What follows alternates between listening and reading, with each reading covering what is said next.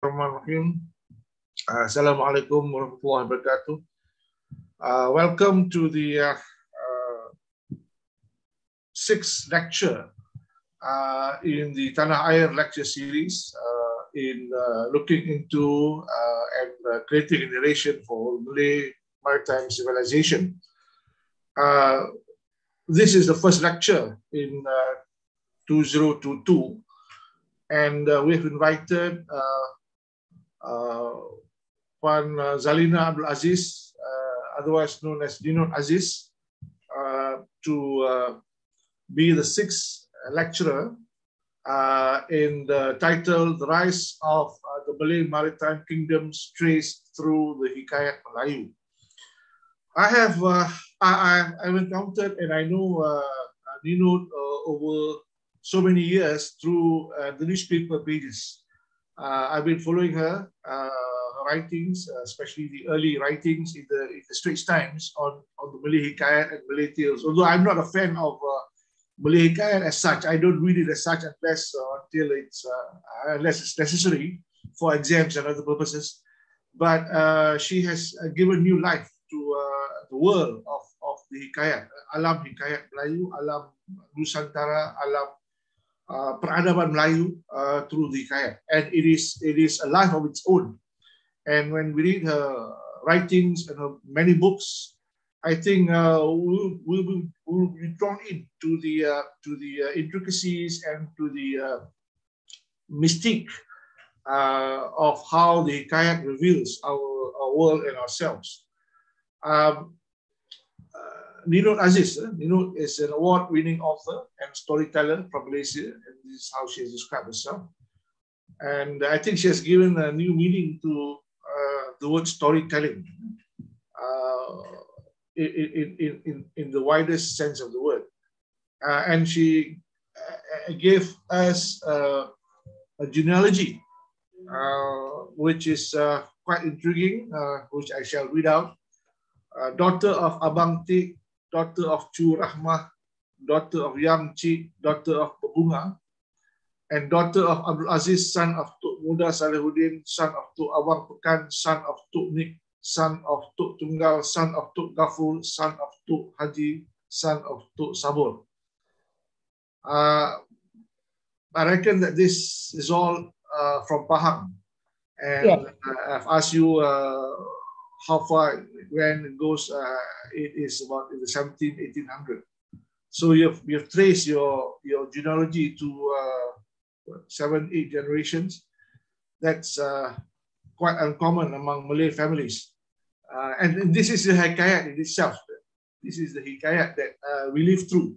And we get stories from our parents, from our ancestors. And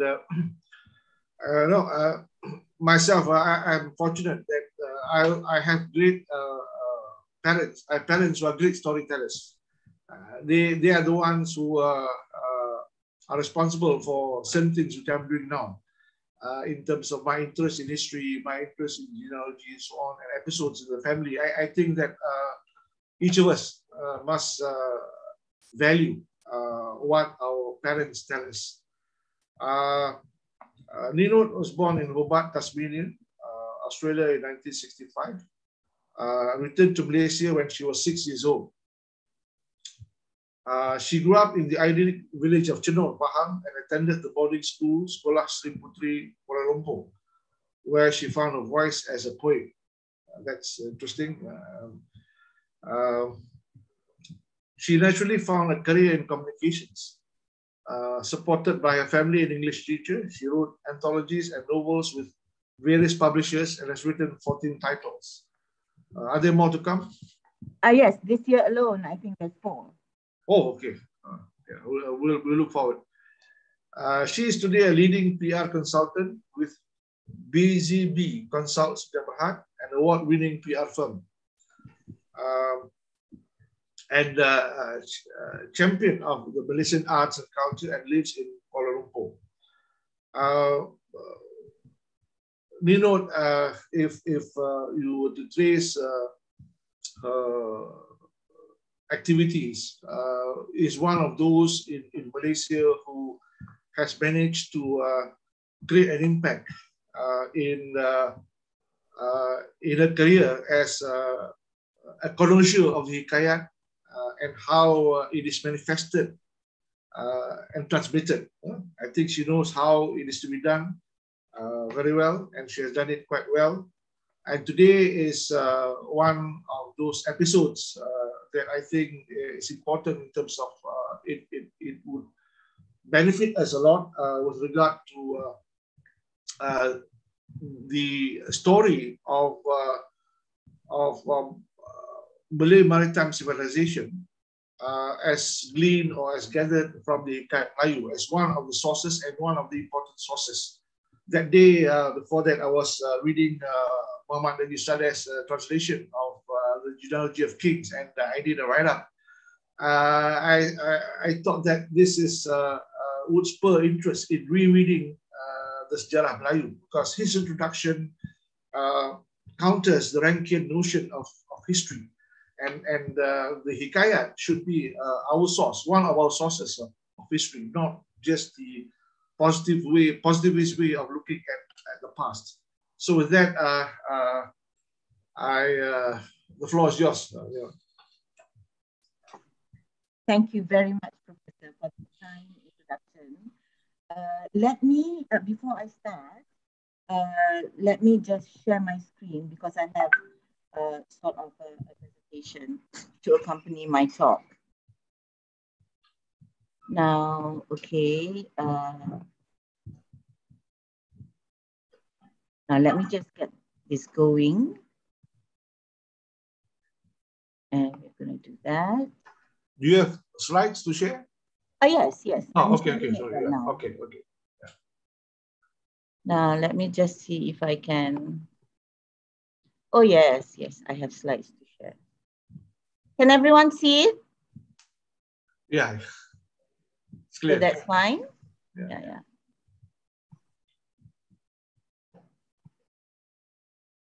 Oops, hold on.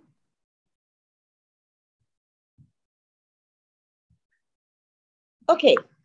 Okay, good. Yeah. Bismillahirrahmanirrahim. Yang berbahagia Profesor Datuk Ahmad Murad Marikan, AJK Istek IIUM, ahli akademik, sidang hadirin yang dihormati sekalian. Indah berbalam si awan petang berarak di telah pepohon ara. Pemanis kalam selamat datang. Awal bismillah pembuka bicara. Assalamualaikum warahmatullahi ta'ala wabarakatuh. Can you hear me, Professor? Yes. Alhamdulillah, segala pujian bagi Allah SWT dengan keizinannya jua.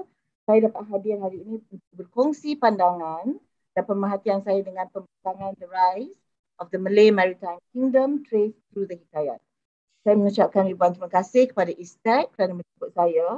I'm very honoured because I'm a storyteller, not an academician. Kerana memberikan pengenalan dan juga Profesor kerana memberikan pengenalan dan juga kerana menjemput saya sebagai pembentang ke-6 projek The Malay Maritime Civilisation. Para hadirin yang dihormati, saya mohon meneruskan ucapan dalam bahasa Inggeris sempena memberi peluang lebih ramai dapat mendapat manfaat daripada topik hari ini. And you got your friends from the Philippines also? Yes, I hope so. I'm not sure. Okay. I hope he tunes in. Ladies and gentlemen, we know the world is changing. Climate change is playing havoc with our landscape where sea levels are rising, and our most important cities may sink beneath the seas one day, and the existence of the coastal cities are constantly at peril. The world may look very different in 2050, and this puts fear in most societies. And yet, this should not have been the case, because in the Malay archipelago, living with the sea should be as natural as to us as breathing. In our past, the subject of this whole series, we were a maritime society. And yet, today, if we really look at it, there are no more big boats. There are no more uh, uh, there are no stories, there are no skills that we can look towards. There's no real socio-economic activity solely dependent on the seas. We do not see that. And if we did not have records from China, from Japan, from India, from our HIKAYAT, from our Undang-Undang Laut that is kept in the Vatican City Library, we may not find this easy to believe. The fact that we were a Malay maritime civilization. And that is the root of all our loss, that we really do not recognize it and we do not see it in our everyday lives. We know that the Malay archipelago is actually one of the most unique regions in the world, where the people built kingdoms that connected thousands of islands. And we talk about thousands, 25,000 islands. In Philippines alone, more than 7,000 islands. And we even forget that the Philippines was once a Malay kingdom, Kingdom of Manila, Raja Sulaiman. We forget all that. Sometimes many of us only know Malacca, which is bad enough. And so from the Philippines to Indonesia, Malaysia to Borneo, today more than 600, close to 600 million people reside in the maritime Southeast Asia, a region that I said has 25,000 islands. But hundreds of years ago, when there was no Singapore, no Malaysia, no Indonesia, etc., no, this different countries apart from each other. The kingdoms of Champa, Sriwijaya, Majapahit, Malacca, Patani, Langkasuka pioneered the formation of maritime kingdoms as far back as the turn of the millennia. Unfortunately, much of the knowledge and skills inherited from that era is almost extinct, as well as our identity. This is the key thing, yeah? Our identity as ocean explorers, we do not have that. You have the Vikings, you have Cheng Ho from China, but the Malay people as ocean explorers, as navigators, we do not see that anymore. We do not believe in that anymore. And really, how do people believe? Is when they hear it as stories told to them as a child and growing up. So ladies and gentlemen, I think it's important for me to touch briefly on Hikayat Melayu, although everyone here might know, but for the benefit of people who might see this later, we know that the Hikayat Melayu were among the most popular and oldest form of literature that epitomized the civilization and cosmopolitan lifestyle of an ancient era of the Malay archipelago. It was part classical literature that was generally shared through oral storytelling in the past, and these were later preserved by capturing stories on available natural resources like bamboo, lontar palm leaves, tree bark, and locally made ink, using soot, using cobwebs and squid ink. You have to be sailors and fishermen to get squid ink in the past, yeah? These were later preserved by capturing the stories on available natural paper became available in the 16th century, and the Hikayat found its way to being immortalized in manuscripts, written manuscripts. Ninot, Yes. When you lean forward, your voice is better, audible. Oh, okay. Yeah. Okay, all right. Okay, so I'll do. Okay. Can you hear me now? Yeah, that position. Yeah. Okay. So, for many years, the Hikayat was just that.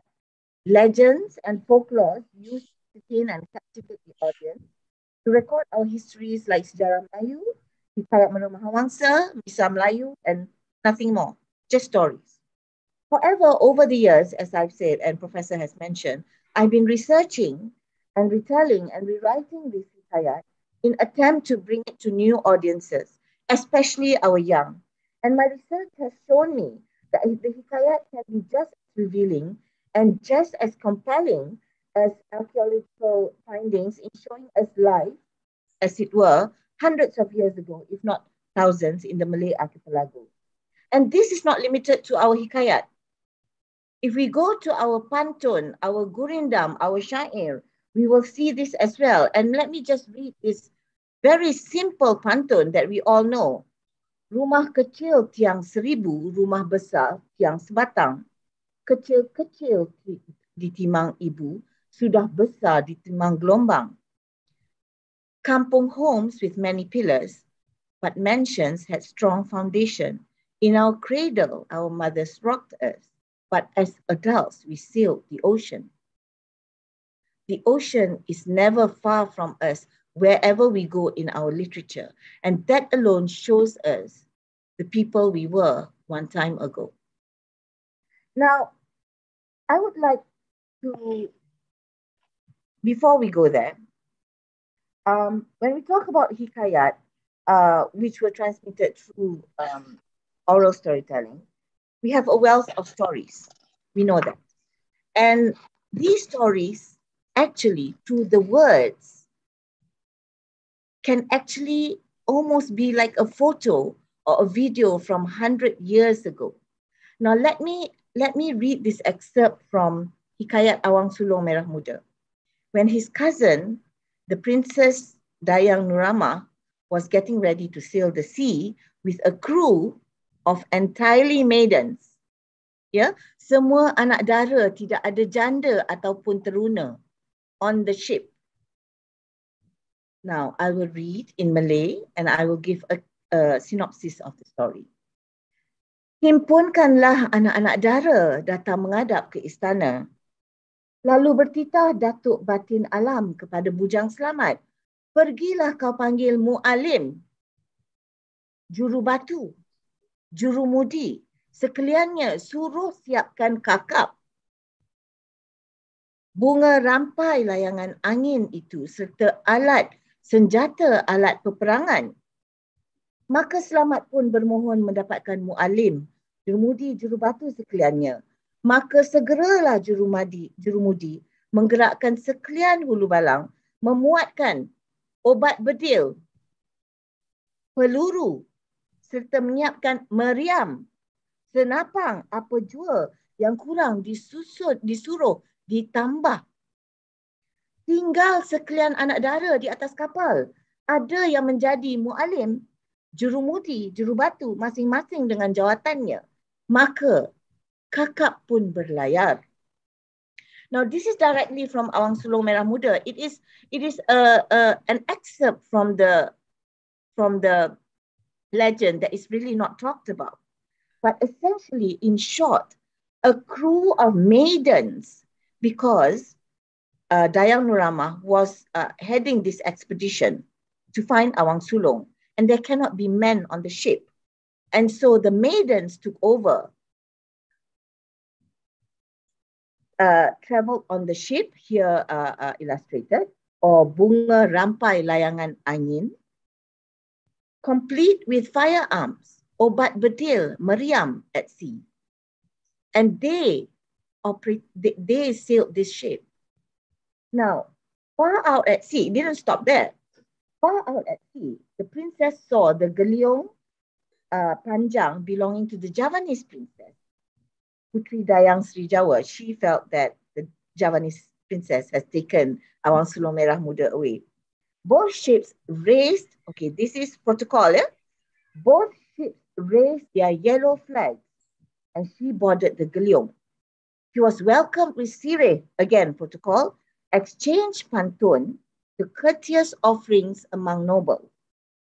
Here is the story of two, not one, but two princesses of the Malay world, eventually at war with each other at sea, over the dashing Awang Sulong Merah Muda. So all of us just remember that story. Oh, these two princesses fighting over a prince.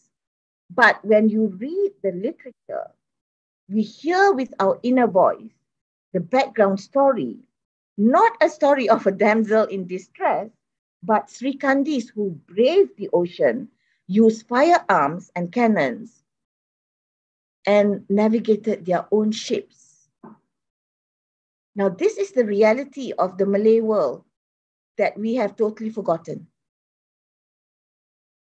We have many legends like this, many, and they inspire marvelous thoughts, marvelous sculptures like this.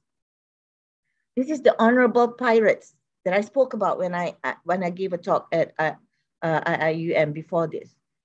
We have many legends of Laksamana Hang Tuah, whose legend appears in Vijayanagara walls, Wukyu records, and Hikayat Hang Tuah. And still, we can think of denying this history. The Malay Maritime Odyssey, known as the Hikayat Hang Tuah, regales the story of Hang Tuah to Majapahit, to Bentan, to Lingga, to Palembang, to Aceh, to Brunei, Sri Lanka, Benua Keling, Benua Cina, Jeddah, Istanbul. To me, the Rome mentioned in Hikayat Hang Tuah and Sejarah Melayu must be Istanbul, must be the Uthmaniyah, because Sultan Mahmud declared himself as the Rome of Kaiser. And I believe that. But that's for another discussion. Enrique the Black, the first man who navigated the world. We all know this. When he accompanied Ferdinand Magellan. We will come back to this when we talk about Malacca. So I must repeat this, ladies and gentlemen, especially among very learned historians and academicians. I am a storyteller. I'm not a historian, but glimpses into this ancient life convince me more than ever, more again and again, that our hikayat and folklores are the memories of the ancient civilization. In legends, there's a slice of our people's history lay frozen in time, akin to a time capsule to be opened like a box of delights, if we wish to, by us centuries later. So when we read our hikayat, coupled with what we have found today, then we begin to peel these layers of the onion that shows us. We find that popular world legends too and epics found their way into our hikayat, indicating exchange of culture. How did that exchange of culture come by? Resulting from contact point made through trade and religion. These are facts. We will come back to this, but surely this is an indication how our people traveled the world in that era, and more importantly, our legends traveled as well. And our literature truly bears witness to this. Beyond that, through the hikayat, we see into the mind of the Malay man or woman 1,000 years ago. In Suratus Salatin, a king thought of vessels that could dive far deep into the sea. Raja Chulan traveled to Dika, and this is what he wanted, and this is what he built. Sebuah peti kaca berkunci dan berpesawat dari dalam. We have these ideas. These are more than 500 years ago ideas. The Mayong tales, if we go further, told of prince and men who sailed the ships that were stranded when the wind died. When you talk about stranded when the wind died, you know what the sea is all about. It's not all about monsoons and hurricanes. Winds can die, that would mean peril. As I mentioned earlier, to the story of Awang Sulu Merah Muda, princesses who sailed the seas of the Malay archipelago to pursue her love. But yes, that's true. In reading her adventures, we find words. This is again the literature that shows us that it's just like that finding at Sungai Batu or Borobudur or etc. etc. We find words like teropong, bongkar sao, kakap, geliong. What do these words indicate from our hikayat? The Malay, be it man or woman, the Malay was a world traveler that sailed marvelous ships with marvelous names, the gigantic jong for trade, swift flying prahu, and the global pinnace. So these are, we cannot deny this. A lot of things in our life We have to feel with our heart. And if we seek, we will truly find it. But it goes beyond that, because ladies and gentlemen, okay, where did all these marvelous legends happen? The Semenanjung Tanah Melayu, strategically located along the busiest waterway of the world, the Straits of Malacca, was a world destination since ancient times. I'd like to repeat that. World destination since ancient times. That is why Ptolemy in Egypt in the 2nd century drew maps of the world. His map was like a beautiful novel that recalled the history and interesting stories of the world important during that era. And imagine how exciting the story of the Malay world was, because in that past, there was no South China Sea, no Gulf of Siam, no Malaysia, no Indonesia, no Thai. Among the strategic locations that Ptolemy drew was, of course, the Oreokenosis. And we know at that time it was just as important as Senia, Trobain, and Scythia, the islands of Benua China, the China mainland, Pakistan, and Sri Lanka. And in the midst of all that, Oreokenosis is an important landmark. One of the earliest confirmed maps of our land. And the places that were stated on that map were Koliopolis, Kelantan, Kongko Negara, which is Ganga Negara in Sejarah Melayu, Primula, brings to mind Terengganu, Sungai Atabas, Pahang. At that time, it is possible that the Gulf of Siam was Primula itself, and the South China Sea was Magnesinus. So this is how we should look at our destination. The world then, the HIKAYAT records our thoughts, our beliefs, our motivations, our way of life, what inspires our people in understanding the nuances of the Malay.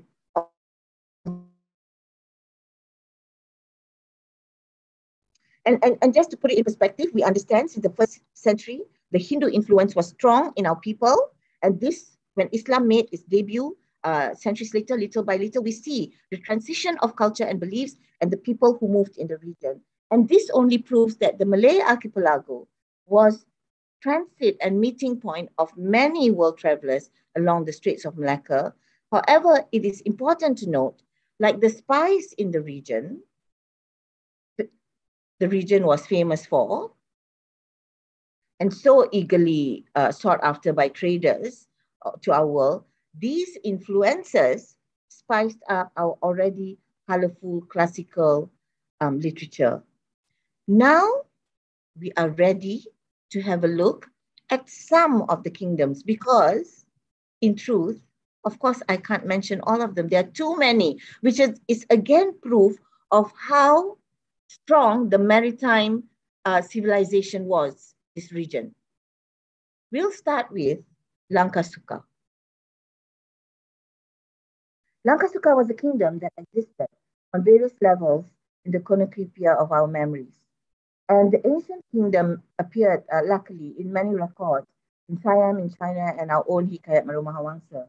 And so the earliest records of the Hikayat Marumahawangsa, a most grandeur Malay epic, tells the story of Hikayat. The story goes on to tell the story of Raja Marumahawangsa, who traveled from the west to the east on the way to China. He was escorting the Prince of Rome. The Prince of Rome, we have many connotations here, to his wedding to the Princess of China. However, as their ships entered the straits, the Garuda attacked. After many, many altercations, the prince was lost, and Raja Marumahawangsa took refuge at a beautiful cave. The people of the land built a fortress, and here Raja Marumahawangsa was made king. Now time passed by, and the new kingdom was called Lankasuka. When he wanted to seek a bride for his prince, the next king, this is what he asked his menteri to do, to find a princess in the land. And this is an excerpt directly from Meromah Wangsa, which describes the relationship between kingdoms at that time. Maka sembah menteri tua yang keempat, tiada tuanku negeri yang dekat-dekat ini. Patik sekalian beroleh kabar hanya ada negeri pun kabaran di Pulau Perca, negeri Aceh namanya tuanku. Ada sebuah di susul laut jua negeri itu, banyak jua takluknya. Laut is mentioned. Dan jauh pelayarannya, 25 hari lamanya daripada sini, dan halanya sebelah tanah daratan, kita pula ada sebuah negeri. Nama rajanya Kelinggi, lautnya daripada sebelah kita datang jua, negeri itu pun jauhlah pelayarannya, sehingga sebulan berlayar, maka sampailah terlalu banyak segala yang ajaib dalam negeri itu. Now again, in our Malay Hikayat, in particularly here, Meromah Wangsa, we talk about sailing for a month on sea. When you sail over a month for the sea, you must have provisions, you must have skills, you must have a crew, you must have knowledge to navigate the stars and the ocean. So when we read our hikayat, we cannot just take the fact as a fact. We have to be able to go beyond. After all, the kings wrote the hikayat so that their anak cucu, their children, their grandchildren will understand the way of the people. And this is why, for me at least, the hikayat is like a museum. It's like an archaeological finding. It is not merely for me to amaze little children, but really to share what we have. Today, we can go into the documented proof. We have so many. In China, we have names like Lang Yasiu, Lang Xiaxiu, from the Song dynasty, from the Liang dynasty. We have all that. But what I'm trying to say is that from our Malay Hikayat alone, we have to believe. We cannot just keep the narrative of the Western man that is just dongeng-dongeng. We really have to stop that. One of the earliest Malay kingdoms, even before Aceh, is the Pasai. I love the name Pasai Samudra. And it's one of, perhaps Hikayat Raja-Raja Pasai is one of the earliest work in Malay, on the Malay Muslim kingdom of Samudra Pasai. And in the story, Merasilu met Muhammad in his dream, and the Prophet Muhammad in his dream, peace be upon him, and the conversion to Islam. At the end of the Hikayat, we'll not talk about the whole story, but we'll talk about the end of the Hikayat Pasai. It describes the conquering of Pasai by Majapahit. And this is how it is described. Senapati pun mengerahkan segala menteri dan penggawa dan segala rakyat naik ke bahteranya. Again, the ship.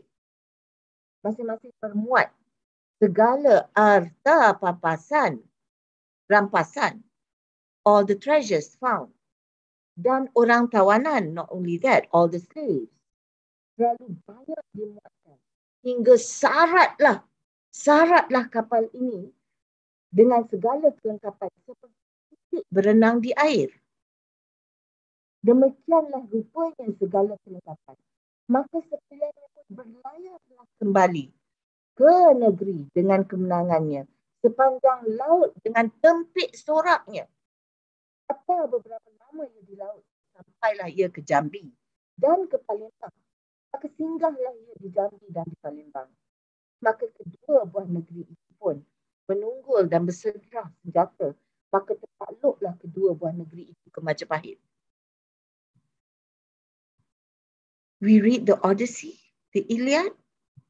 Do we read our Hikayat Pasai in this manner?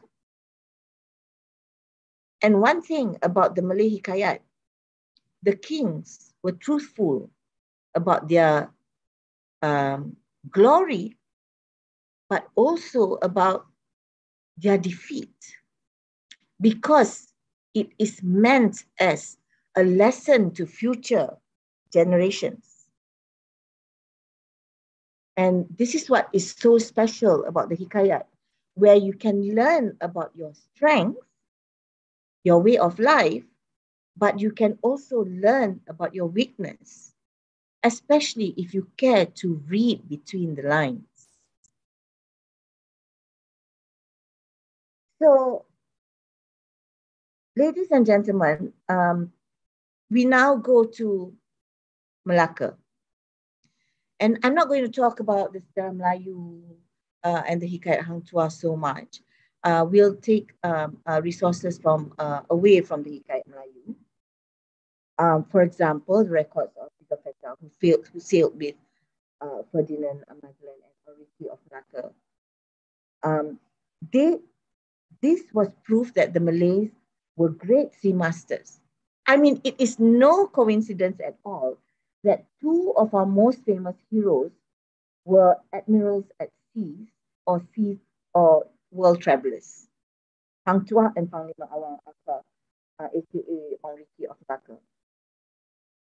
Hang Tuah, as we mentioned earlier, traveled to Jambi, Aceh, Rukiu, Mecca, Rome.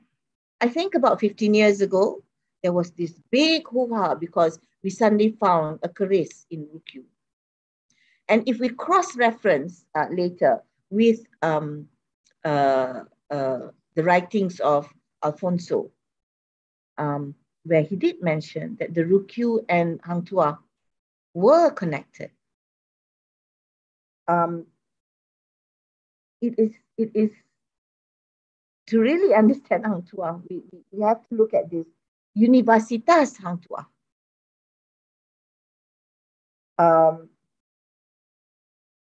Developed, I'm a bit sad to mention it, but developed by the Republic of Indonesia, Naval Forces Development and Academic Programs. They have a university in the name of Hang Tuah to pay tribute to his naval superiority. That's why you build a university. Where is this again, Hang Tuah University? Surabaya. Where? Surabaya. Okay. Universitas Hang Tuah. Yeah. Okay. There's also one in Padang, if I'm not wrong. Yeah. Well, they really regale Hang Tuah. Yeah. And I don't need to say too much about Enrique of Malacca. We have Professor Dr. Janice Thompson from Harvard, who believes that the man who first circumnavigated the world was Enrique, a diplomat linguist, as you put it, Professor Mahmurai. I had a personal breakfast conversation in Singapore many years ago with Professor Costa of Portugal, in Portugal, and he assured me that the academia will practice the story of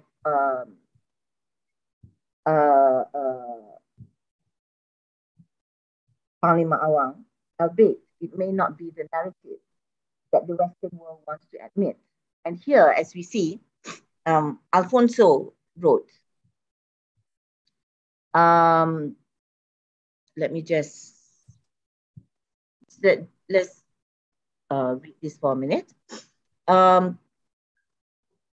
He mentioned in his commentaries that there had arrived two of their ships from Ryukyu, from Japan, at the gate of Singapore, and they were coming to Malacca, but by the advice of the Laksmana, who was the kings of Malacca's admiral, they remained where they were because this Laksmana was a man of 80 years of good repute and great knowledge, informed them that Malacca had fallen at that time. So these are different commentaries, different journals, different diaries that say, this is the man, Hang Tuah. So we better wake up and accept this fact. We also, because we are talking about the Malay world, we will also talk about This is Professor Joyce Chaplin. And this is actually Enrique de Malacca Memorial Project, which was funded by the government of Singapore. And it went from the Singapore Biennale, it went to the Sharjah Biennale in UAE.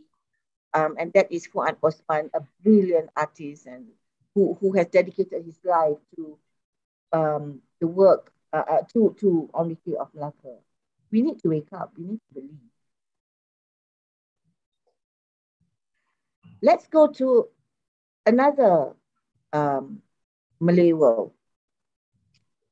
We're just going to talk briefly about this. The first admiral, the first female admiral in the world is Laksmana Kumala Hayati of Aceh, who it was said that she was admired by the Queen of England and who killed the Dutchman Captain Cornelius de Houtman in a one-to-one combat. Now, again, as I said earlier, it is not just the men, but also the women, the Sri Kandi of the Malay world, who are very much in sync with the maritime civilization. Tell this to children today, they would not, it would not be easy to believe. But we need heroes and stories like this for people to believe. Now, let me tell a story. That's what I do. So once upon a time, there was Tun Saban who lived in Perak. And Tun Saban was actually part of the exodus out of Malacca. And he resided in Lenggong. I was just in Lenggong. And he was a warrior. And the community, the people in Perak continued to develop a very peaceful, a very peaceful settlement. And Tun Saban was saying, we need a king, we need a sultan. And he traveled through the rivers with his sons, and he crossed the sea to Kampar, where Sultan Mahmud was. Sultan Mahmud, after he left Malacca, he went by the river. It's not only the sea that we are adept at, by the river down to Sungai Muar and then cross over to Pahang.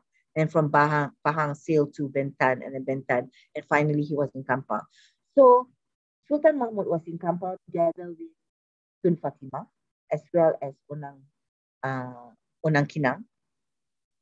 And he had several children, of course, mainly Sultan Muzaffar, the son with the prince with Onang Kinang of Kelantan, and also the son of Tun Fatimah, who later became Sultan Alauddin Riayat Shah of Johor.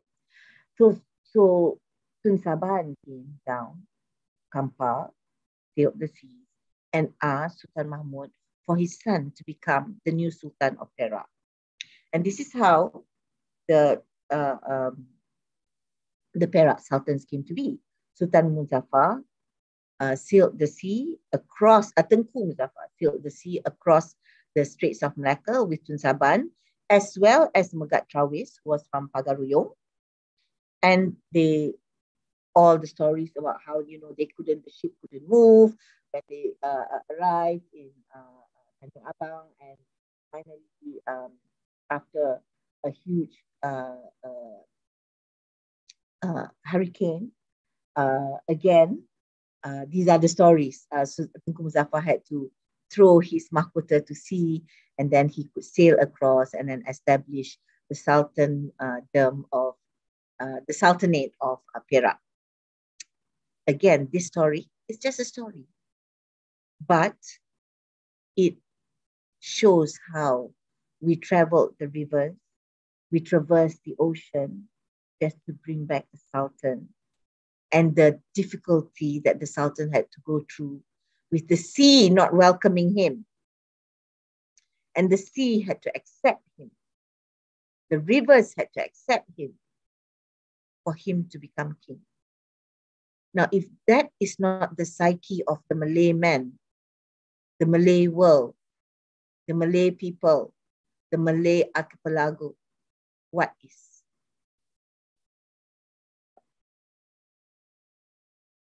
We have, of course, this ship. The only reason why I went to Borobudur was to find this ship. And I was almost in tears because I couldn't find it. I didn't go with a guide. I wanted to experience Borobudur. And I walked round and round and round. And as I was about to leave, this ship appeared to me in that secluded corner. This is a ship that was etched in the 8th century. What is it doing in that big structure of Borobudur, if not to tell us our legacy of a maritime kingdom?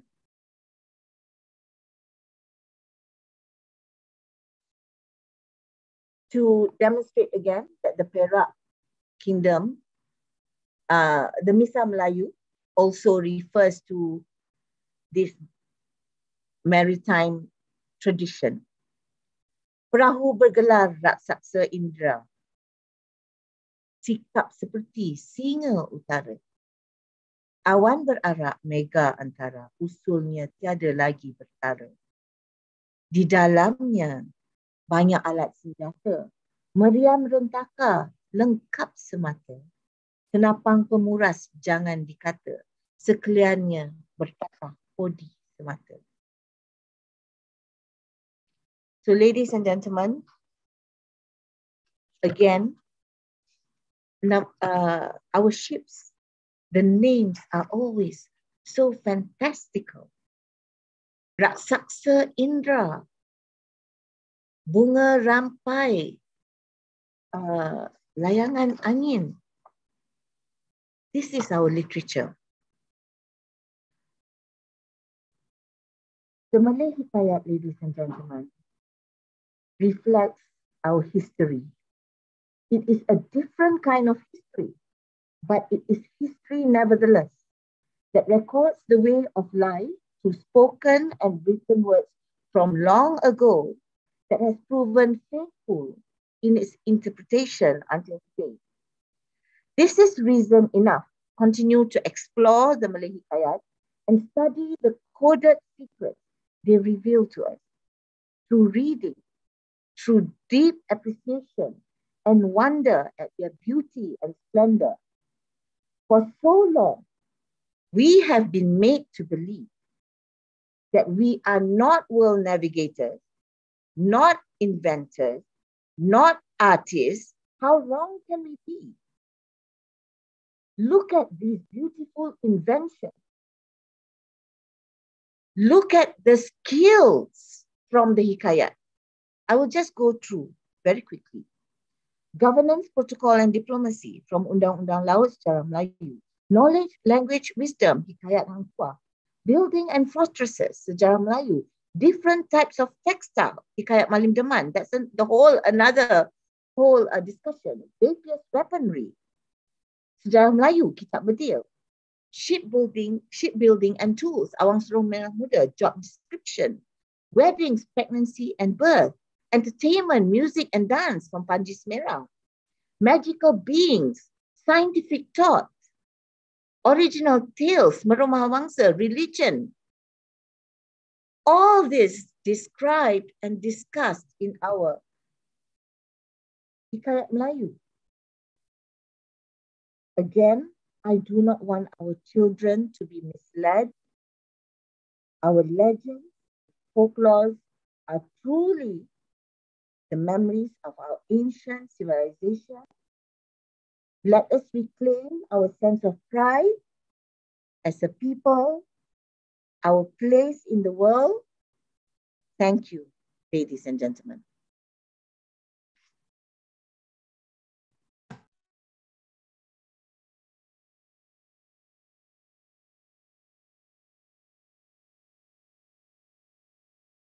Professor, we can't hear you. Oh, thank you. Yeah, thank you, Ninot. I was saying this now. That was a brilliant revelation of the Malay psyche, the Malay maritime psyche. You have delineated some of the features through the hikayat, through the various hikayats. And I was thinking when lecturing, perhaps Malaysia can have a hikayat museum, much better than the Singapore Tale from the Malay World. I thought you visited that. I visited that a few times. It was well curated, but then if we can have a hikayat museum that can visualize and retell in visual form, for example, of the maritime prowess of the Malay kingdoms and shipbuilding technology, navigation, to visualize it and to link it to the various hikayats. That would be marvelous. Perhaps we can propose a project and ISTAC can collaborate on that. Because one of the things, yeah, one of the objectives of this lecture series, which I have not really spelled out, which is in the paper, is to create a maritime museum. We have maritime museums in Indonesia, in I think 2 or 3 parts of Indonesia, but I think that we don't have a full-fledged maritime museum in Malaysia. We only have one misplaced manifestation of it in Malacca. I think that has to be corrected, and maritime museum from this. So one of the speakers which I've invited is the Director General of the Malaysian Maritime Institute. Perhaps later, that will be later this year. Anyway, I'm sure there are questions and comments from participants. We're waiting for them. You know, I see Professor Ahmad Jelani there. I'm very, you know, it humbles me. It humbles me to see you there. You know, thank God I didn't realize you were here, because if I knew you were here, then I wouldn't have been able to collect my thoughts. Yeah. Dr. Jelani may ask some questions, perhaps from a certain perspective. Yeah, Dr. Jelani.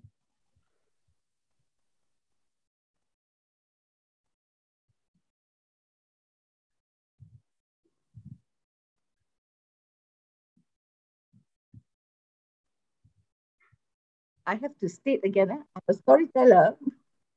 Yeah. Yeah, Dr. Jelani. Any comments or questions from you? He has to unmute. Dr. Jelani, we can't hear you. Dr. Jelani, we can't hear you. Unmute.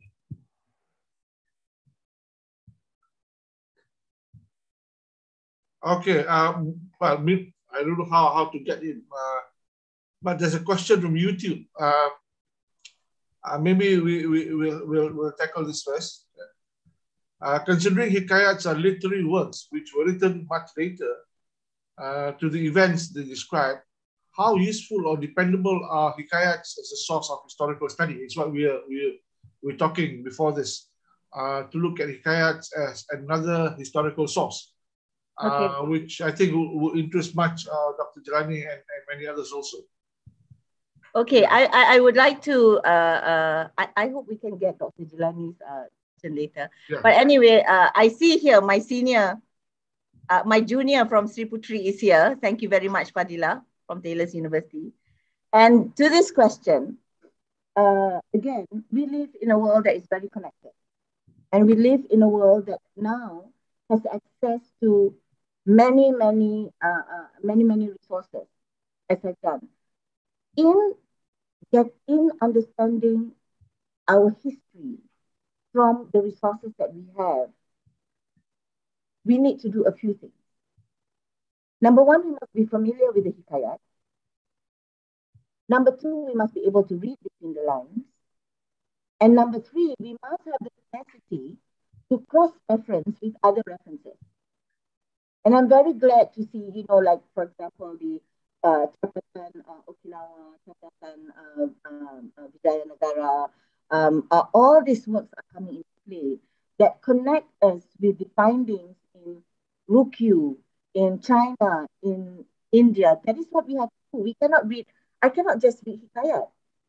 And that is why in my research for my Hikayat, I find that I have to do 80% research before I can tell a story, because I have so many resources to read and then to cross-check to make sure that they are dependable.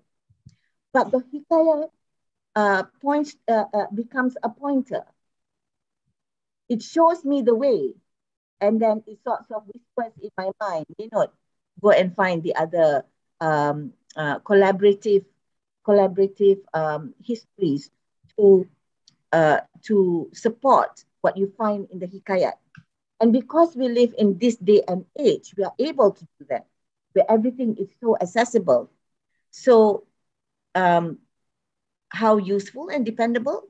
Very useful, because in all seeking of truth, if you do not have the inspiration and you do not have that pointer to show you the way or to inspire you, you will not be able to find that rich knowledge that you seek. And that is what the Hikayat is to me. Yeah. Okay. Dr. Jirani is still asked to unmute. Yeah. Tak apa, Dr. Jelani boleh tulis. I'm so excited that you're here.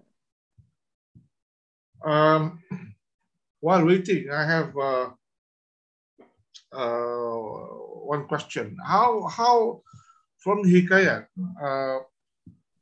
how do we assess the knowledge of navigation by the Malays? What kinds of knowledge do they have? What are their sources of knowledge? Yeah. I did not put my thoughts from Undang-Undang Laut here. As we know, the Undang-Undang Laut worries me when I talk about this in midst of so many aspects. But the Undang-Undang Kanun Melaka, there's two parts to it. So the first is Undang-Undang Kanun Melaka, and the second part of it is actually the Undang-Undang Laut. And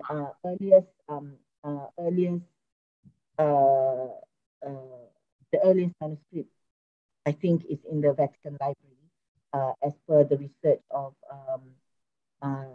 Dr. Liu as well as Dr. Ahmad Jelani. So I'm very worried here. But from the Undang-Undang Laut, then you see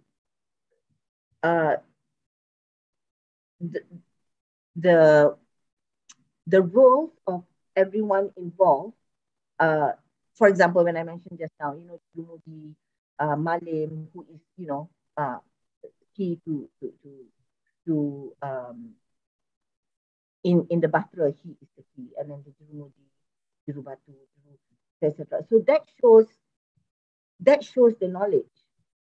And then when you read Hikayat, so that is from Undang-Undang, which is very straightforward. I mean, it's real knowledge. But when you read Hikayat Melayu, then you see how they use, for example, the word kakak, which is ship, teropong. I mean, when you use such items, that shows the skills and the implements that you have at that time. So you just have to treat the Hikayat like a textbook that has to be delved into deeper, and not just for the stories. But the stories is always this prince falls in love with that princess, etc. But you really need to read why was all this way of life described so vividly in the manuscripts and the Hikayat. And that's where you find it. Meaning when one reads the Hikayat, one also has got to read the subtext, be alert Yes. To the subtext of the Hikayat, not only in its literary form. Yes. Not only the story, but what is described in the story, which is very, very descriptive, which is unbelievably descriptive. I wonder where is mine. Well, we do not have to go into that. I've read some of the excerpts that we took. It's very descriptive, and it is not just a story or a love story, as in so many legends around the world.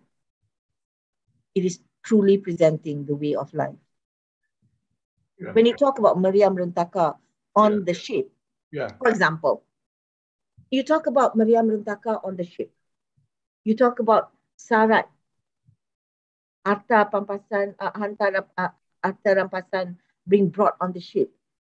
You have to think about the ship's capacity. You have to think about how strong the ship is.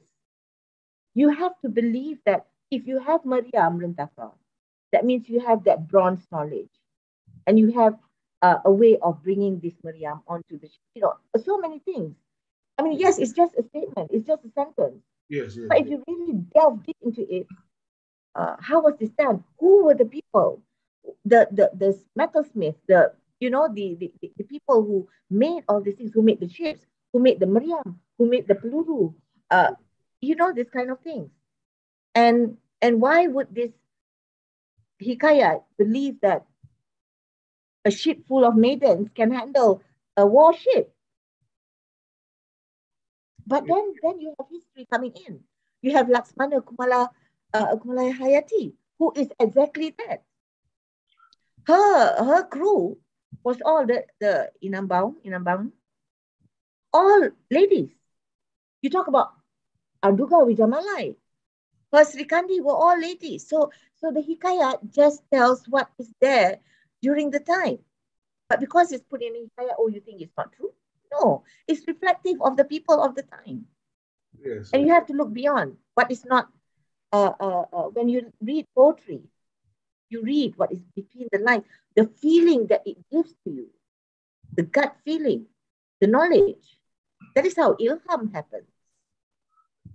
So all this put together is how you really get the best of Hikayat. How do you think the Hikayats should be exposed to schools? I don't know. These are not really. These are only exposed to those in upper secondary school, perhaps in Form 6.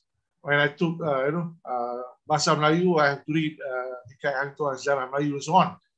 But then again, the pedagogy of it is different. And I think perhaps the how we approach, how things are taught is critical with regard to how we see and assess and value the Hikayat.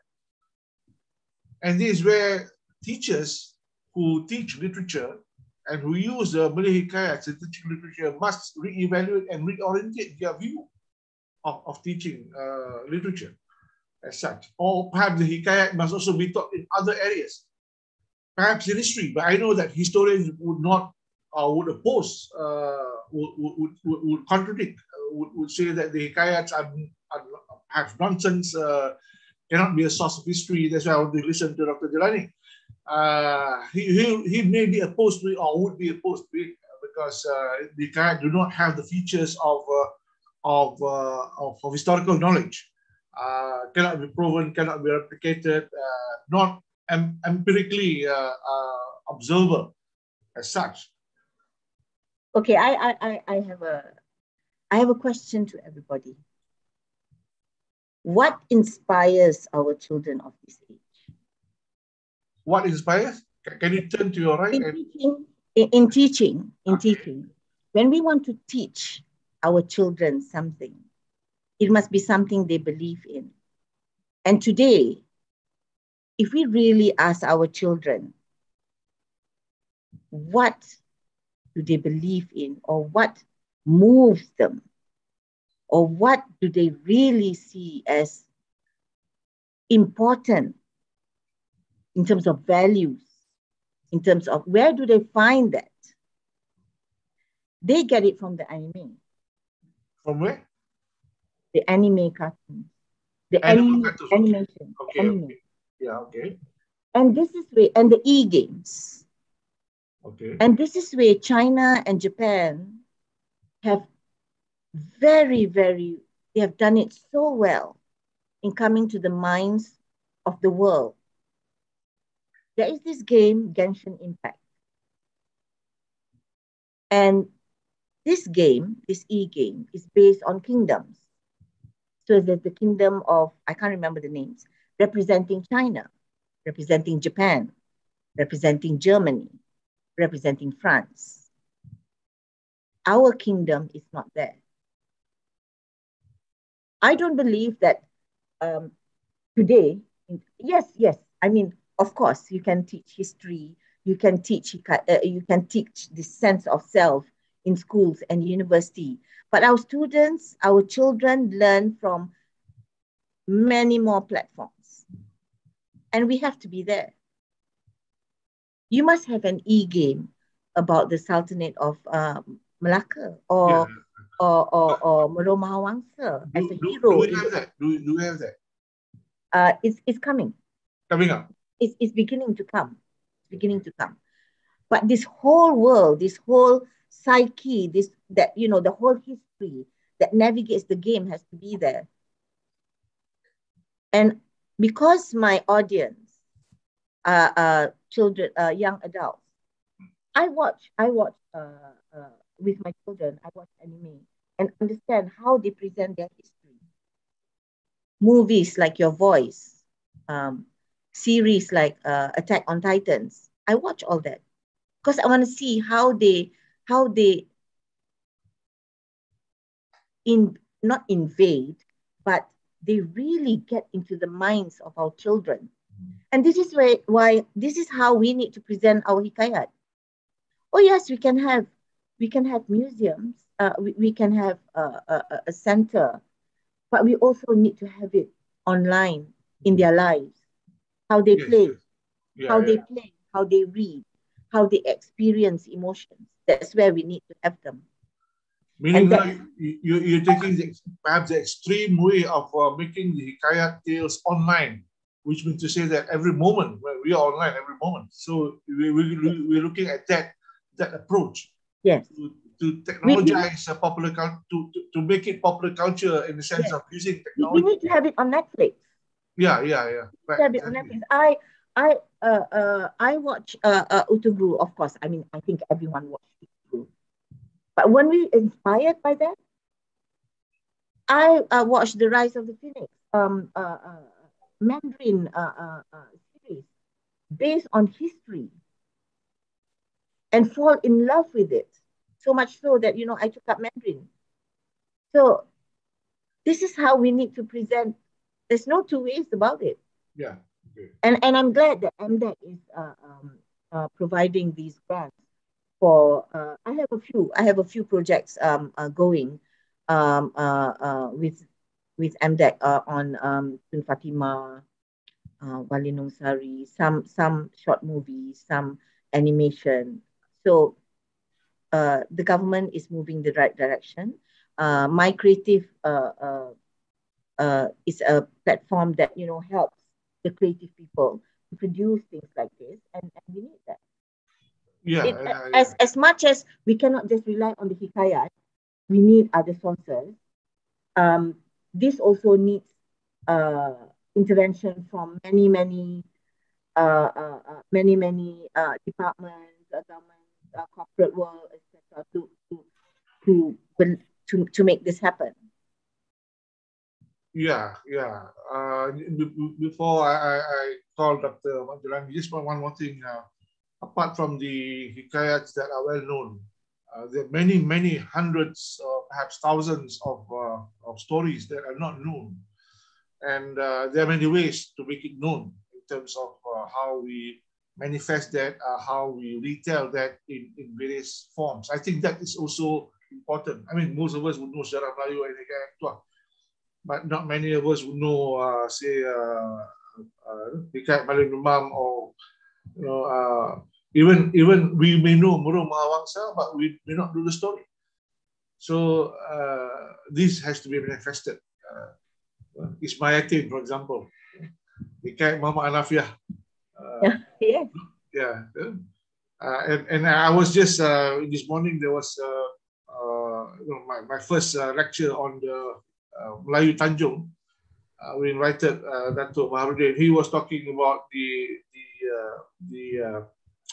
popularity, quote unquote, of Hikayat Muhammad Anafiah in Tanjung, in Penang, in the 1800 and 1900.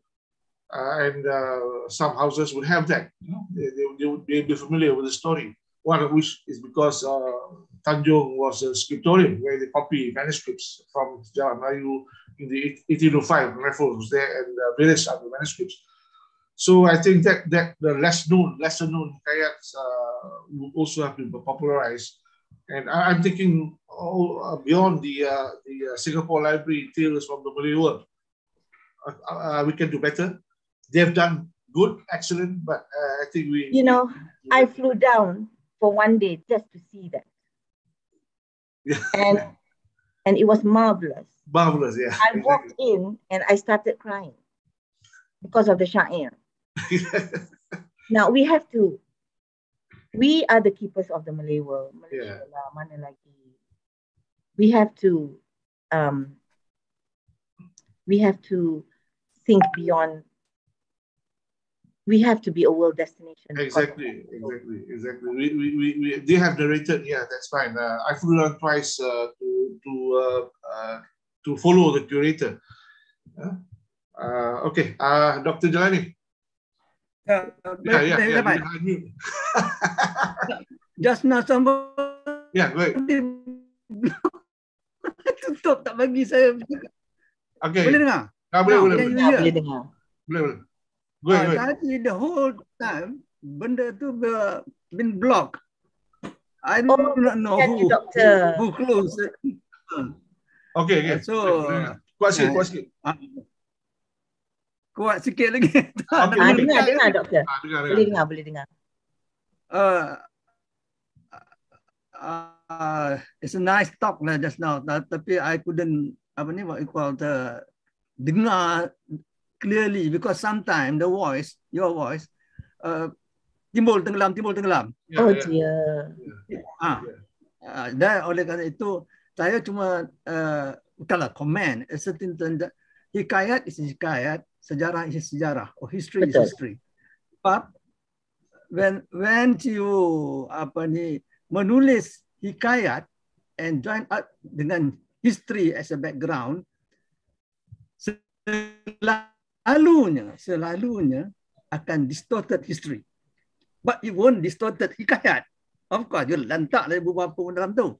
Sebab whoever read hikayat Hang Tuah, they intend to believe hikayat Hang Tuah itu satu yang that was real.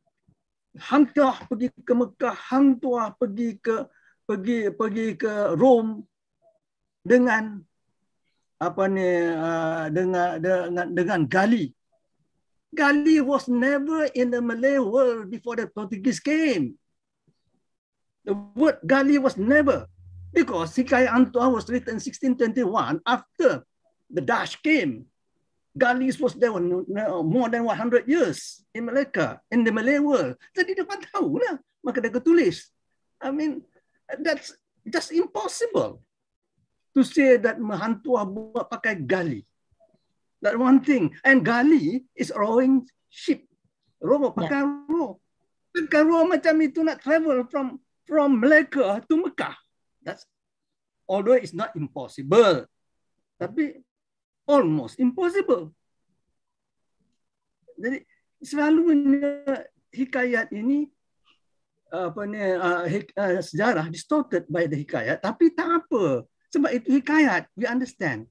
Macam tadi, minta maaf tadi Puan katakan there were two Malay Laksamana admiral in the Malay world. Tapi ini satu lagi distorted of sejarah. At least mereka have 3 admirals. 3 Laksamana jelas. Hang Tuah,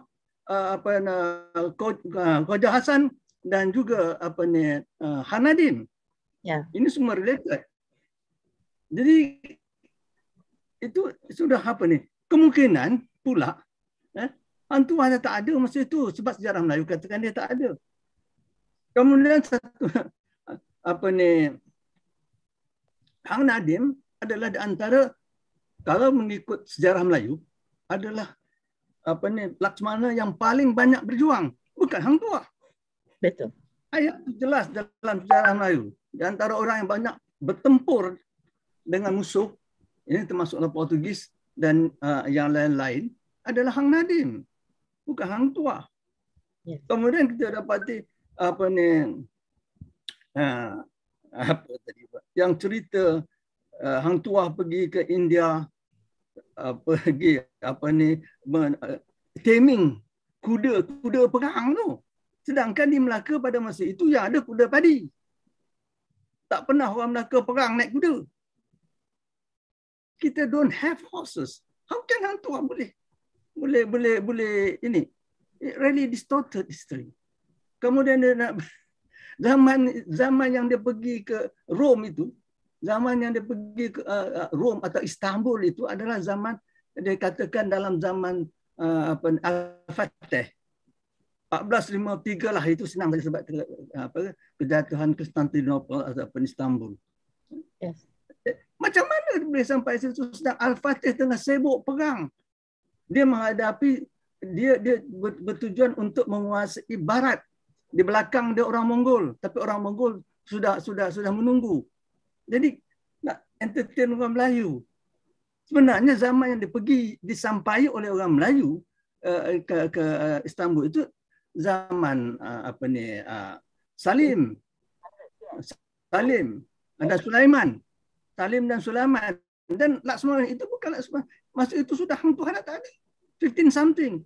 Itu adalah Laksamana Aceh. Jelas dalam, kalau nak tengok dalam hikayat apa ni, hikayat Allahu Akbar. Hikayat Lada Secupak. Hikayat Aceh Lada Secupak. Ataupun kita bacalah tentang hikayat Aceh, tentang bagaimana perhubungan Aceh dengan apa ni, dengan apa ni, Osmaniyah. Dan kapal-kapal Osmaniyah hanya sampai ke alam Melayu, kapal-kapal.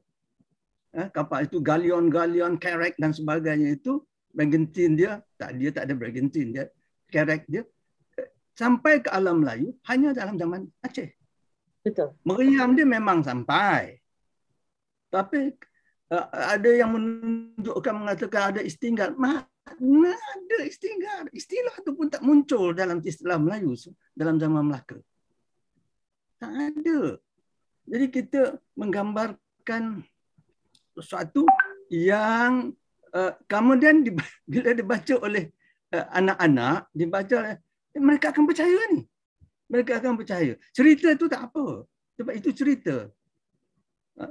Dia akan percaya, oh orang Melayu dulu hebat. Ada senapang, ada istinggar, ada pemuras. Mana ada bahasa Hang Tuah? Meriam memang ada. Itu tidak dapat dinafikan. Meriam, lela, rentaka. Lela dan rentaka itu adalah meriam Melayu. 50 meter saja boleh tangkap dah bola apa ni, pelurunya. Dia tak kuat. Tidak 5 pounder yang dibawa oleh kapal-kapal Portugis tu. Justru itu, kalau kita tengok apa ni dalam apa ni catatan Tommy Perez, dia mengatakan apa ni, Melaka bawa turun dari kapal-kapal Gujarat, 5 pounder dari kapal-kapal Gujarat untuk membantu perang Melaka, untuk membantu kota Melaka. Sedangkan kalau ikut dia pula, dia kata Melaka mempunyai 3,000 meriam. Apa nak buat dengan meriam daripada kapal Gujarat yang 4 buah? It's just ridiculous, dia punya connection. Maaflah saya campur-campur semua ni. Lagi satu, kalau kita tengok lukisan nombor 1. Ini a bluff from artist impression of apa ni, keadaan masa itu. Kalau macam Puan tunjuk tadi, ya, kota Melaka yang last kan, kota Melaka, kita tengok it's impossible a ship of that huge boleh masuk Kuala Melaka. Kalau dia masuk, dia boleh kona dah. Sungai Melaka itu tidak lebih besar daripada apa yang ada hari ini. kuala dia. Kalau tidak, mana boleh Alfa Musa tu terletak betul-betul dekat kuala Sungai Melaka. Sekarang ni sudah lebih jauh. Dulu dekat itu je. Macam mana Prameswara nak bina jambatan across Sungai Melaka kalau dia sebesar boleh masuk Queen Mary ke ataupun apa? Lebih kurang besar itu. Yang 4 layar, 4 tiang layar. Tak boleh masuk. It's just impossible. Tapi kalau pelabuhan dia dekat Pulau Melaka tu, itu mungkin boleh masuk. Tapi kapal-kapal Cina yang masuk situ. Tapi kapal-kapal Cina juga, kapal besar-besar yang 4 atau 5 layar yang macam ditunjukkan tadi, itu cuma ketika kapal Cheng Ho, rombongan kapal Cheng Ho. Rombongan kapal-kapal dagang tak sampai besar itu. Jadi minta maaf lah. Bukan emosional. Saya nak pasal Prof kata kena kuat. Jadi ya. Saya tahu Dr. Rani akan memberi perspektif yang saya berdasarkan saya memang kepada sejarah. Yes. Sebab bila orang usik sejarah, saya sudah apa sikit. Minta maaf. Tapi itulah. Sebab gambaran yang ada yang ditunjukkan dalam hikayat itu dia selalunya bercorak anakronisme, iaitu ceritanya tidak selari dengan masanya. Masanya tidak selari dengan ceritanya. Orang yang dah mati masih hidup. Orang yang cerita yang orang lain yang lakukan, hang tuah yang jadi hero. Sedangkan yang melakukan perkara itu orang lain. Umpama yang pergi ke China bukan hang tuah, yang makan makan kangkung tu bukannya hang tuah. Betul. Jadi ini yang saya tapi yang puan kata tentang perlunya hero dalam fable, dalam cerita-cerita dan hikayat itu memang saya terima lah itu. Sebab orang barat pun ada. Macam kata Prof dulu, macam Robin Hood, macam disanjung, tak betul ke tidak pun benda tu. Ataupun King Arthur dengan dia punya kota ada apa tu, saya pun lupa nama kota tadi. Jadi kita terima, tapi apakah benda itu sama dengan kita hari ini? Dan lagi satu minta maaf. Ada satu perkara yang kita si Hendrik the Black was never a orang kata pelaut. Mungkin dia laut, dia naik perahu, naik sampan je. Sebab dia adalah dikatakan dibeli di pasar slave di Melaka selepas tertawannya sekitar Melaka sekitar 1512. Bila pula dia pelaut yang handal. He can never sail a galleon. Kalau perahu kecil boleh lah. Selat Melaka tu boleh lah. Ambil buah kelapa 2 biji pun boleh kita berenang. Sebab Melaka ke cuma lebih kurang 21 kilo je. Tapi dulu dah perahu yang tak pernah dia naik, macam mana dia boleh? Mekanisme yang tak pernah ada dalam dunia Melayu atau diri dia sendiri, sebab dia dikatakan Sumatran slave, berasal dari Sumatera. Walaupun ada yang mengatakan Sumatera itu pada masa itu adalah wilayah Melaka, maka dia orang Melaka lah.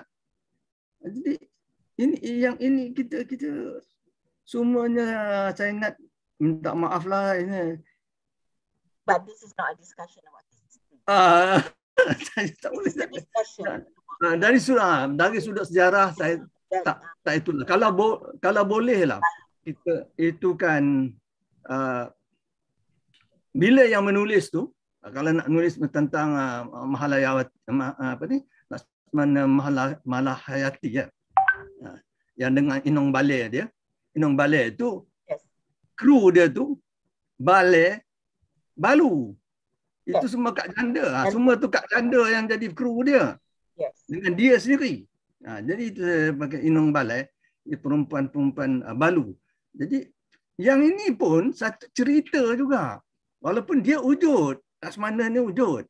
Tapi itu juga satu cerita yang lebih kurang sama dengan Panglima Awang. Nama orang tu pun kita tak tahu. Pengambilnya yang kita tahu Henry Black, nama yang dibagi oleh orang Spanyol, atau Hendrik. Itu aja saya dapat komen. Pak Ninot, tak dengar. Can Oh, okay. Yeah, okay. Let me just bring this closer. I cannot. Oh, akan tak dengar. Can you hear me now? Tak dengar? Okay, dengar. Okay. Okay. Yeah. Let me just. Okay. As I was saying, I collected all that. But again, this is a discussion of hikayat, storytelling, and how it inspires people. I want to bring examples from. Can you hear? Closer to the screen. Oh, wow. Maybe, yeah. Okay. How do you do it? Tadi closer to the screen. Now can you hear me? Can. But you have to face the screen. Baru. Okay. Can. Okay, all right. Okay, as I was saying, this is a session talking about hikayat and also how it can inspire people and the future generations. I want to talk a little bit about the movie Braveheart, about William the Brave and Bruno. They never met in real life, but in the movie, they were put in the same time frame. This is how, if we fail to take inspiration from our past, and if we continue to, even the simple idea, the Chinese, even the simple idea of naming their lunars, their spaceships. For example, Huawei taking their name from the word flower in Chinese. If we do not take inspiration from all the literature that we have nothing. Because inspiration is not something it generated from fact. It is an emotion. An emotion needs to be inspired by stories. I mean that is why I always have maintained I am not a historian. I am a storyteller. I'm very well aware of the fact that in sejarah Melayu, Hang Tuah is one of many. But in Hikayat Hang Tuah, suddenly he takes on things that Hang Jebat takes on things that Hang Kasturi did, Hang Tuah takes on things that Hang Nadim did, etc. Because Hikayat Hang Tuah is a literature, is a hikayat truly. But sejarah Melayu was more recording events that happened, in a sense, even then after it had happened. So for me, I say, we read between the lines, and hikayat, history stays stagnant in the past. It cannot change because it is always history. It's based on fact. But hikayat is different. Hikayat is allowed to evolve. Hikayat is allowed to inspire, and that is why I love the hikayat, because I know the children, they having kids of my own, I see the way that they are inspired by grandeur and heroics, and that's what I bring to hikayat. But hikayat is not to me fact. No, it's not. It's just a mean to inspire our people. And what is the Iliad or the Odyssey if not hikayat? Do we have any structures? We only have Omar, who wrote the Iliad and the Odyssey hundreds of years after all the things that were supposed to happen happened. But they were inspiring. And they inspired the Greeks, who in turn inspired the Rome, who in turn inspired America. That is the gift of legends and folklore. And that is why I call it a memory, because a memory never stays the same. The way you see the past, it always changes in your mind. So that is why I maintain that hikayat and folklore are the memories, how you perceive them, what impacts you, your thoughts, the memories of the ancient civilization, not the history itself, but what you take away from it. Boleh dengar ke, Prof? Tak tahu boleh dengar ke? Very clear, very clear. Boleh. Yeah. So that's the way I approach, because my end game is really to inspire the younger generation to appreciate their culture and their heritage. And this is the way I do it. But I have to study a little bit of history. As I say, hikayat is evolving, so that I get a sense of place and I get a sense of time, and I respect that. I respect the history. But for storytelling, I mean, Bring Up the Bodies, a Booker Prize book, tells the story of Anne Boleyn. Is it history? No, it's not. It's not. But it's a Booker Prize award-winning book because it infuses history. It makes a historical fiction that is so believable. Stories of Wu Zetian and all this. Who knows? I mean, her history was obliterated by the Tang Dynasty because she was like, in the midst of it all. But she inspired people. And that's what I hope Hikayat will do. But never to replace history. Never to replace history. Because history is fact. It cannot be changed unless you have new findings. Yeah. Ninot, your response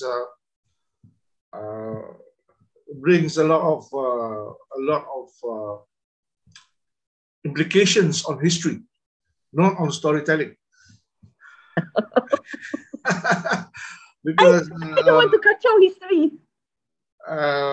Yeah, there are many ways to look at history. I know that Dr. Kirani is a historian, trained historian, and perhaps most historians would look in a similar way.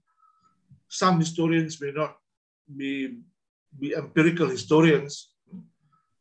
Some may dabble into or use history or play with history, like myself.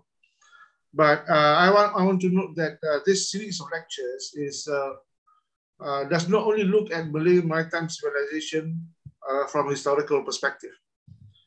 It does not only provide speakers that can relate to historical, I don't say this, historical facts, quote unquote, because to me facts are also invented. There's a period in history, in human history, when facts were invented. That was in the 16th century. Before that, facts was not a category, but in the 16th century, facts was an invention. So again, that category is probably, so we find history as quite contested in terms of how we view it. But this series of lectures, from the first until the last, will comprise various perspectives. Right? We have had one or two lectures on based on folklore, on the not specifically on the hikayat, but based on folklore, based on the genealogical evidence, on Malay Maritime experience, and yours is hikayat. And I think a lecture next month or month after will be on technology. And towards the end of the year, based on the policy and politics with regard to the nation state. So there are many approaches in terms of understanding and in terms of looking into the narrative on the Malay Maritime civilization.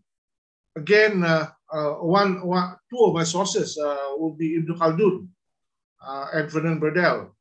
I'm looking into civilizational studies in terms of how we measure Malay civilization and we create a consciousness about Malay civilization. So these are the approaches that we take in this lecture series. We may not resolve, we may not find an answer, but I hope that memories of the past, collective memory, collective experience, proverbs, even archaeology, which people think would be the final testimony of fact, can also be questioned, because it's how we interpret archaeology. In other words, how we interpret the past, and there's no one interpretation. Yeah, I saw Professor Aziz. You're muted. Can you unmute? Very great, Prof. Go ahead. I enjoy listening to our speaker today and to your comments. Go ahead. Yeah, thank you. Prof. Aziz is our dean. We thank him for the support that we are doing. But nevertheless, at the end of the day, we hope to achieve a few things. One of which is a contribution to the story of Malay Maritime, which also includes, I hope, in some lectures, the formation of identity, of religion. The coming of Islam is a maritime affair. Islam came not through land, but through the waters, through the oceans, both from the east and from the west. Of course, many people talk about Islam coming from the west, from the Indian Ocean, but there are also narratives saying that Islam came from China and through the South China Sea, to the eastern part of the peninsula. Also, I'm thinking of papers or work that talks about the formation of communities along the littoral portions of the Malay archipelago. The formation of these littoral communities, the existence of trade, cultural exchanges, are part of the maritime experience. And this way I'm trying to capture. And I'm not satisfied with the list of speakers that I have. It may continue beyond 2022. I hope the Dean will be generous enough to allow and to give the support. But I want to capture that because in the previous, this morning's session on the project MELAYU Tanjung, the Spice Trade and the formation of histories and expressions, Malay Maritime civilization is infused with the spice trade. The spice trade is a critical element in creating civilizations and in creating communities.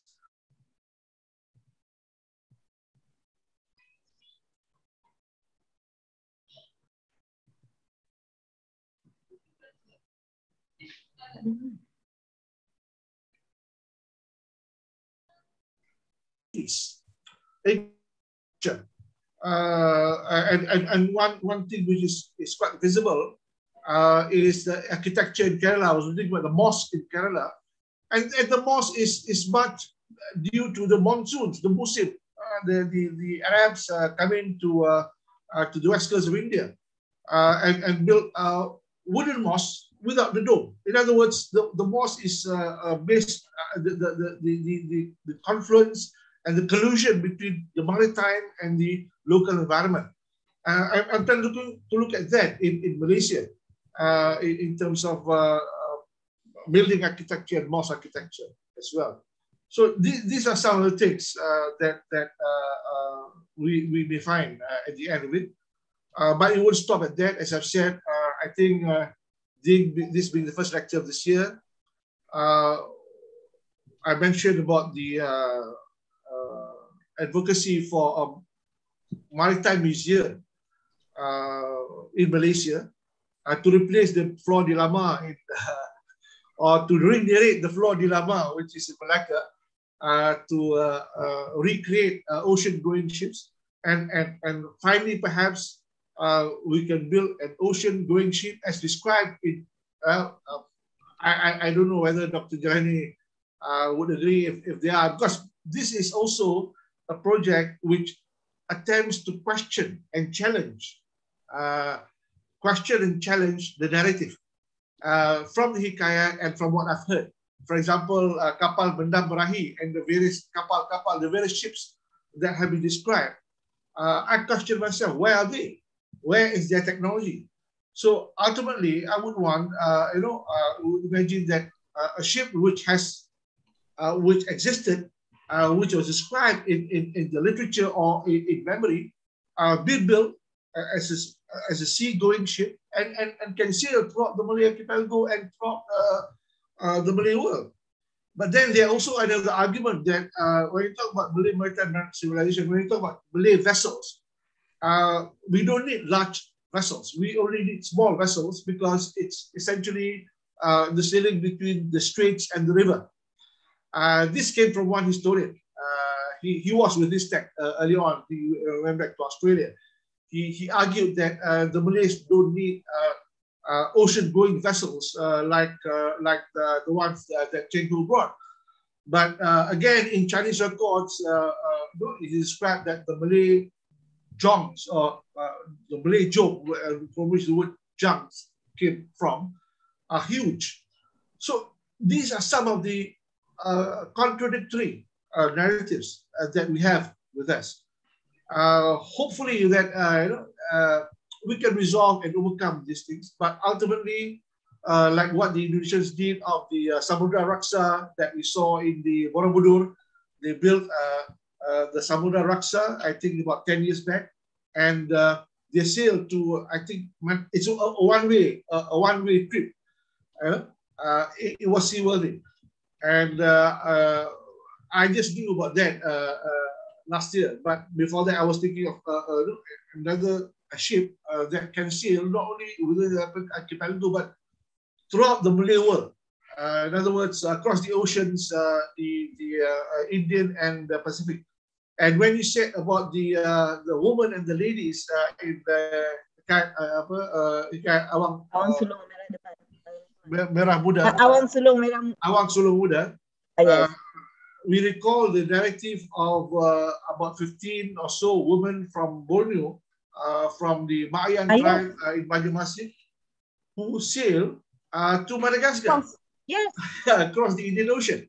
Yes. And they were ladies, they were women. I don't know whether the men were there, but these were the 15 or so women who, about 1,500 years ago, sailed from Borneo, and they just discovered that it's in the area of Banjarmasin in southeast Borneo, and they sailed to Madagascar, and they formed the earlier population in Malagasy.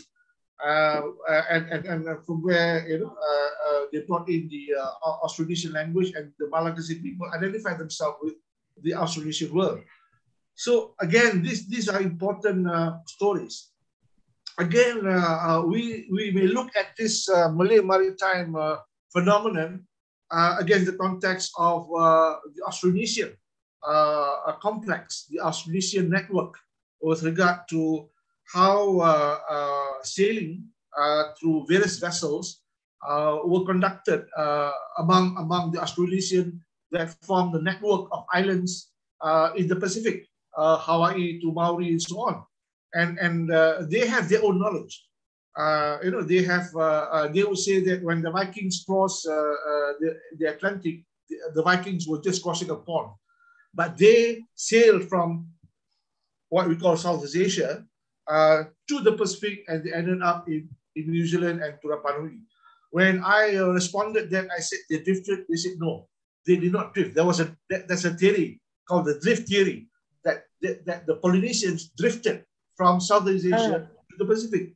They said no, they did not drift. They had a destination, but it seemed to be without any purpose, without any direction.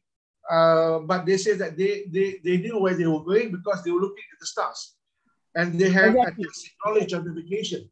So I wanted to link this tacit knowledge of what we call the Polynesian, because the Polynesians are well known. Why they are well known? Because they are popularized by Western culture. The barbaric warlike Maoris. When people tell me, I said no, Maoris are not warlike, because they were warlike because they were represented by Western colonialism. That is colonial knowledge that represents them as warlike. Actually, they are not. So again, here in the process, aspects like decolonization, to decolonize the image, and something which I came across recently, de-imperialize knowledge. Again, one statement which I want to make is that perhaps historians will not like it, that history has imperialized collective memory in many ways, that it may have distorted our being. Because my case with, my involvement with the history of Penang would have differences with how historians would see. They have already written against what I've written. Anyway, I think this is the thinking behind this project, and we hope that we can come up with something, some documents, and of course the discourse continues. And perhaps it would be refined. What's important here is that we explore some things which is not popular. Okay? One of which is will be a part of two papers which are preparing now. One for the Terengganu conference, the other is for this lecture at the end of the year. Would be to use the framework of Ibn Khaldun, the Khaldunian framework with regard to how one collectively understands Arabic culture, okay, as opposed to how one understands Malay maritime culture. So that approach can be used consistently, or can be taken with the opposite. In other words, I've said this many times. Khaldun says that the reservoir of Arabic culture is the desert. Okay? Yeah. Because he was talking about North Africa. He was talking about, he's not even concerned about the Mediterranean. Strangely, for Aziz, your countrymen. But here in the Malay archipelago and the various people who study, we have to be concerned about the oceans. We have to be concerned about the seas and the rivers and the waters. That's why we call it Tanah Air. Whereas Khaldun is concerned about the desert. So we have neglected that Tanah Air, that Tanah Air as the embodiment and as a factor in our lives, that configures our lives. And Farish Noor has the last lecture last year, made a very pertinent point, how Tanah has been separated from Air when the Europeans brought their war to Southeast Asia and broke up. When they broke up, the Tanah and Air in the archipelago, they broke up history and collective memory. One of the things which they broke up is the idea of merantau. Because merantau is a maritime, both the Tanah is both a Tanah and Air factor. You see? So when they broke up and divided lands and water in the Malay archipelago, they also broke up our past. And what happened is that as a result, the idea of merantau, which has no translation in English, has been sidelined and erased. And this is another one which we hope that we can bring up on the auspices of the discourses at the ISTEC, and that is linked to the phenomenon of Tanah Air, the maritime world of the Malays. So I'm making this distinction. Also, this distinction between the European civilization, although talking about late modern European civilization has become a maritime civilization, but that maritime civilization is dominant, aggressive, and imperialistic. So again, one has to see that Malay maritime civilization is not dominant, is not imperialistic. We don't attempt to colonize, which I've written in an article which is published soon. Yes. Others have colonized us. My question is, why have we been colonized by the West, but we ourselves, in terms of our facility of water, have not colonized anybody? And why also has China and India? India may not be known to me as a maritime power, but China, yes. But again, that maritime civilization or that maritime policy have not ended up in colonizing Southeast Asia or Malacca or the Malay archipelago. These are questions which we have to ask. Why only colonization comes from Europe? Of course, when we trace back, it comes from the Romans. And most Anglo-Saxons would inherit their tradition from the Romans. Anyway, I'm trying to see how the Romans fare in the discourse by Ibn Khaldun. With that, I think there are no more. Let me see if I have any questions or comments from yeah.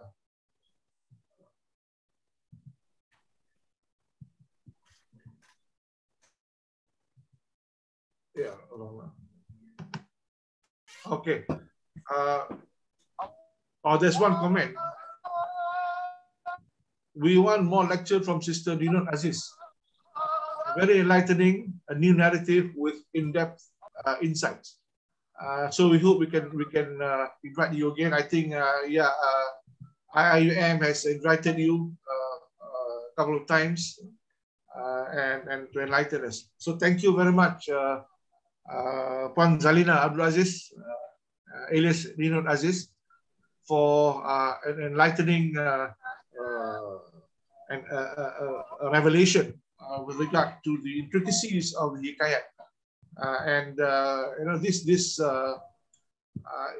This is in a sense a source of history, although we may not take it as precisely as what the historians say, but a source of history based on collective memory, based on the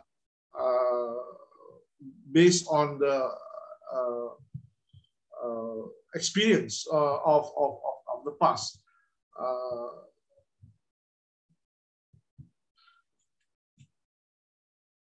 Is this from you? Oh, okay. No, sorry. This is another one. Excellent framework for development of Malay world civilization studies.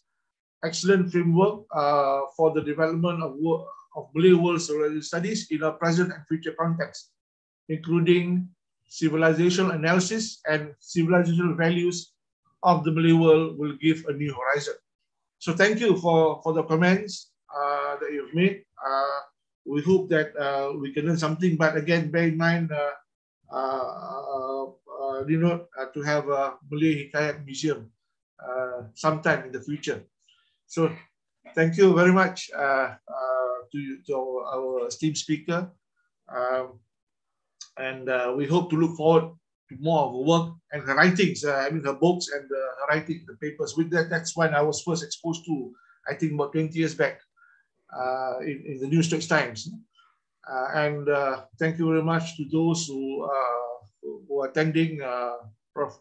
Aziz, Dr. Jelani, and I see Fisul, my colleague Fisul, our speaker, next speaker, and my students, and all the rest. Wiljan, and we'll see you next month for the second lecture for this year. So, Assalamualaikum. Thank you. Wa alaikum salam wa rahmatullah. Thank you, Prof. Very great. Thank you, Sister Ninot. MashaAllah.